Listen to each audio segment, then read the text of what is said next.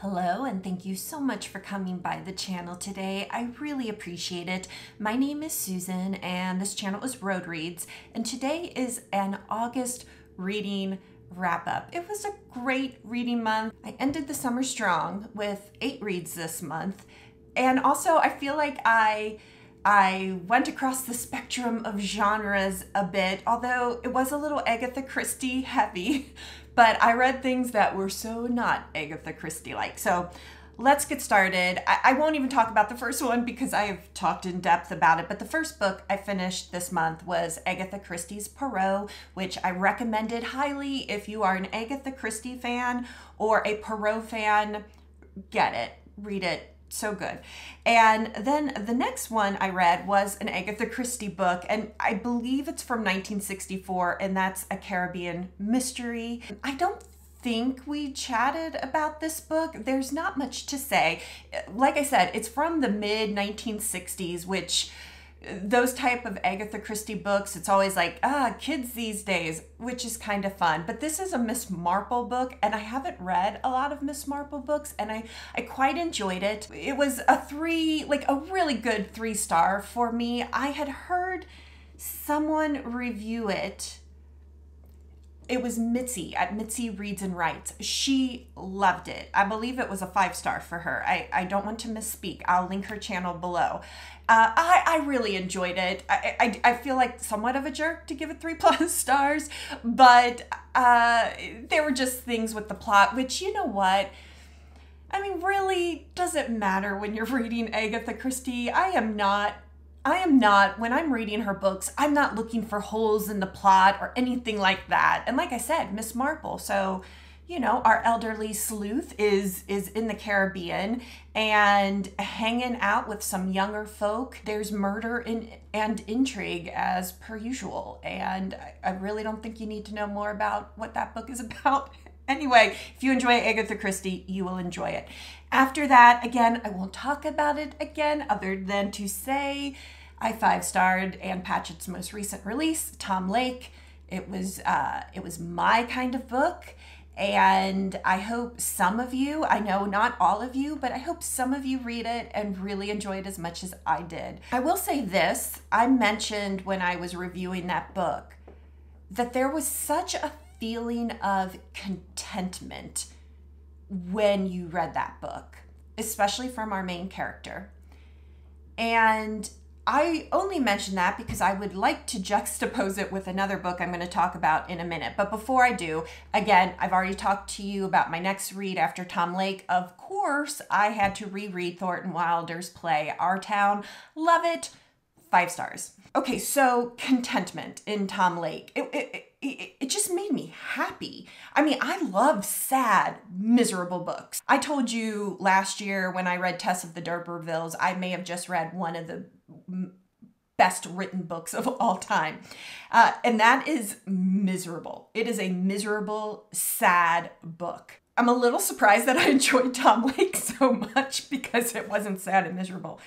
But another book that is sad and miserable, but in a short little package, is Emily St. John Mandel's first book, Last Night in Montreal. So we haven't had a chance to talk about this yet. Again, her first book, it came out in, I want to say 2009.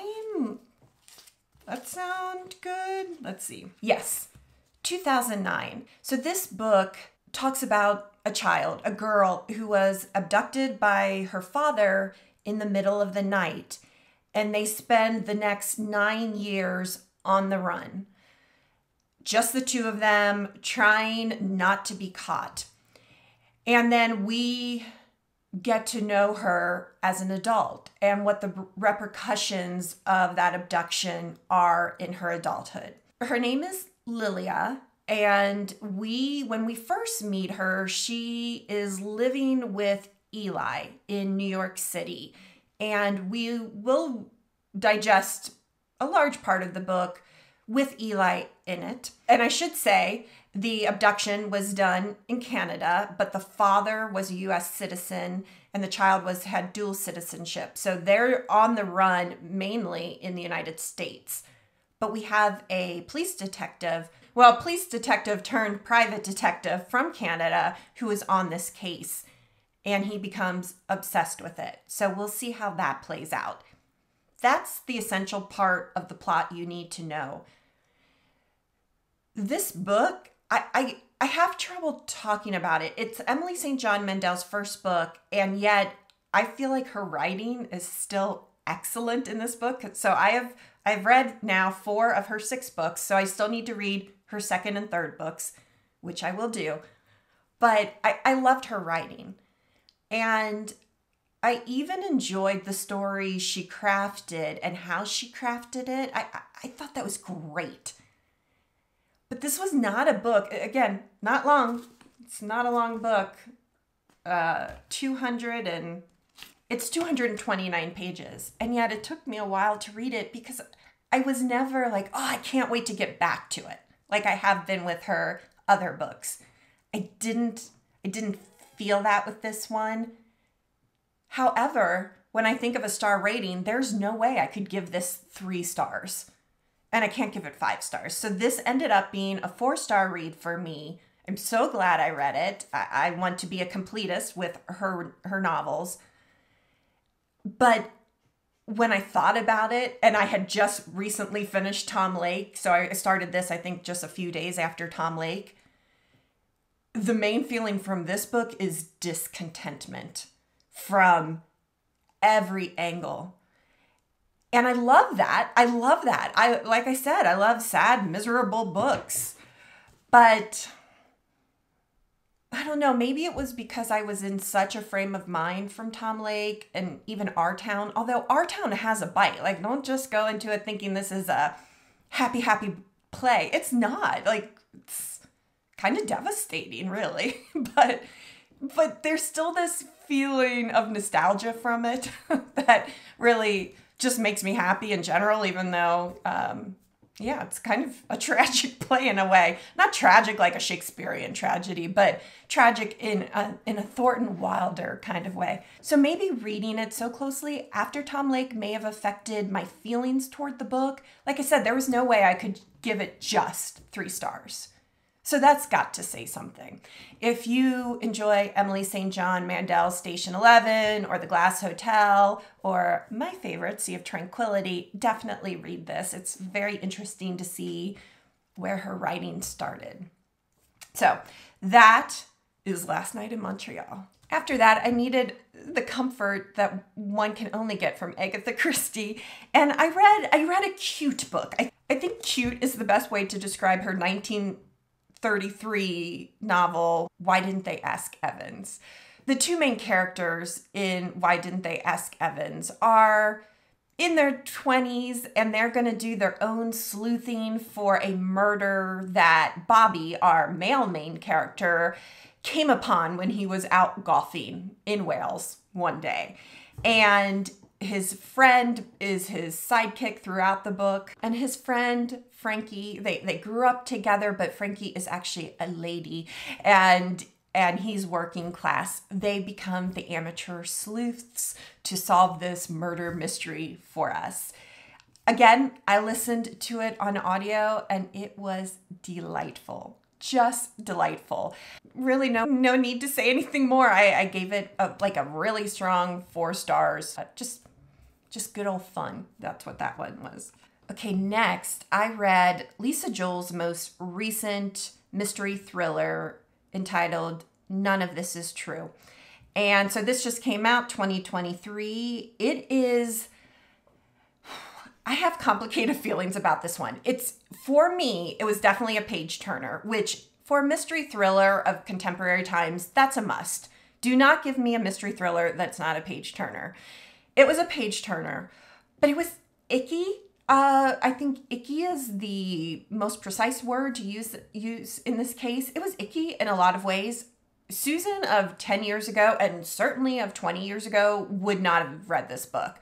One, I would have vetted it before I read it, but if I accidentally started it without knowing what it was about, which was a very rare occurrence when I was a younger reader, I would have stopped reading this very early on. It's just, but I gotta say, I was compelled by this book. I read it very quickly, and it would have been, despite its factor, it would have been a 4-star for me, except for the ending. I don't want to ruin anything for you, so I don't feel like I can talk much about why the ending wasn't okay with me. I wish I would have read this with a book group and we could have debated what that ending was about all day long. Yeah, so if you enjoy contemporary mystery thrillers and you're not a sensitive reader, I say definitely read this one. Definitely. And then message me and let me know what you thought of the ending, because send me an Instagram message or something. I went on to Goodreads because I'm like, okay, certainly people are going to be talking about this, because you can do spoilery comments on Goodreads and it's okay because it's flagged as a spoiler.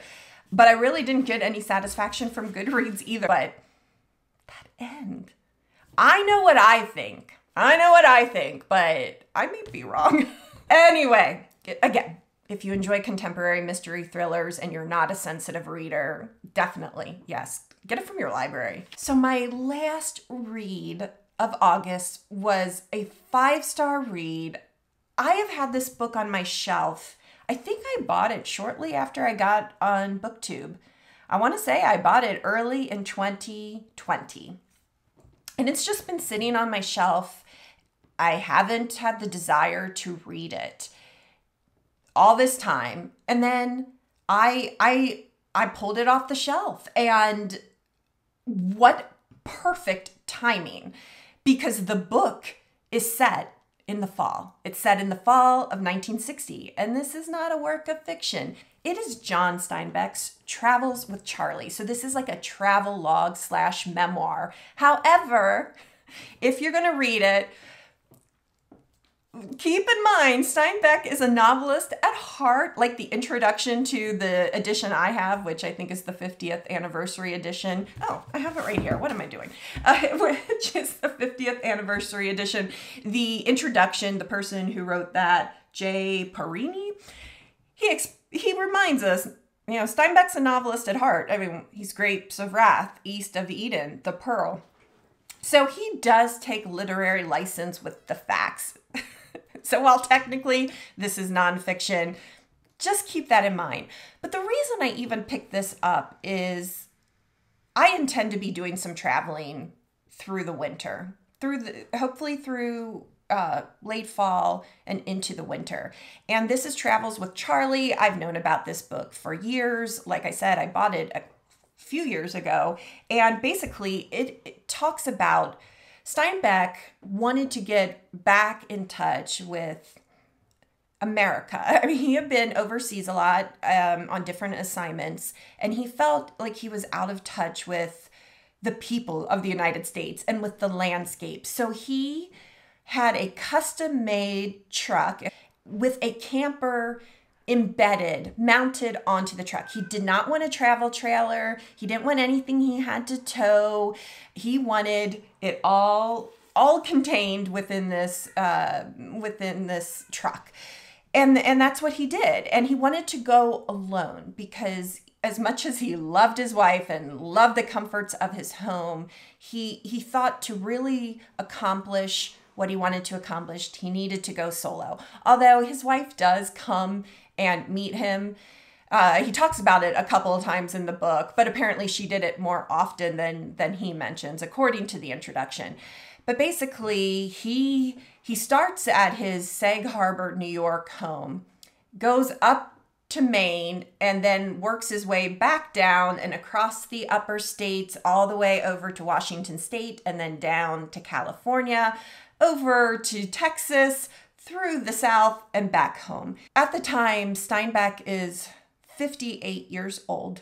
Like I said, he is doing this travel in the fall of 1960, which, if you're a student of American history, you know this is when the Kennedy-Nixon campaign is going on.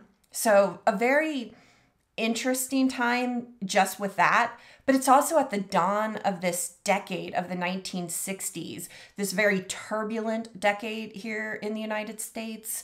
So that is interesting too. And What is also interesting, although disheartening, are a lot of the concerns Steinbeck has as he's going across the country are concerns we still have today. They haven't been settled. So, in a way, this book is charming and poetic, and in another way, it's disheartening and tragic, especially the way, not the very, very end, but near the end, the way he decides to handle that near ending is very, very disheartening and disturbing. After you've gone through such a poetic journey for the most part with him. And I think that says a lot for the times he was writing this in. And like I said, we really haven't solved much since then. In fact, we've just created more issues. I loved it. It was 5 stars. I love to travel. I love to drive. I love road trips. I prefer it if I'm driving on the road trip. I love road trips alone. I kind of, maybe that's a fun fact about me, or maybe you can relate. Maybe you also love to drive. Maybe you love going on long road trips. I just think they're the best. Some of the best times in the last 7 years of my life have been some of these road trips I've been on, whether with Bill or by myself. And when I say by myself, I mean with Zuzu. Oh, and I should say, travels with Charlie. Charlie is his French poodle that he takes with him, and that really adds a very, I don't know, comforting, adorable element to the book, because he just loves his dog. He loves his dog. So that was also very relatable. I love traveling with Zuzu. She is such a good little traveler, and it also opens people up to conversation that maybe you wouldn't have if the dog weren't with you. So that's kind of cool. Speaking of opening yourself up to conversations, I should say, like Steinbeck, when he's traveling, he wants to talk to people. He's not looking to like get on the expressway and take the quickest, drive from point A to point B. He's actually driving very slowly and trying not to get on the expressways. And he wants to talk to people. It's all very interesting. Have you read Travels with Charlie? If you have, let me know in the comments. I would love to hear what you thought of that book. That is August reading, but we're not done. Don't stop the video yet, because I have a hypothetical question that I heard in another YouTube video, and I want to hear your answers in the comments. So please let me know in the comments how you would answer this hypothetical. So quickly, by way of background, I heard this. If you follow the Goulet pens, so I'm getting into fountain pens. So I have been watching their podcast, which they call Pencasts, of course. And in episode 83, now the Pencasts are long. So if you want to watch this part of their video, go to 1 hour, 7 minutes, and 25 seconds. That will get you at the point where the hypothetical question is posed. For us readers, we may have different responses than the 2 guys, Brian Goulet and Drew Brown, did in their answers.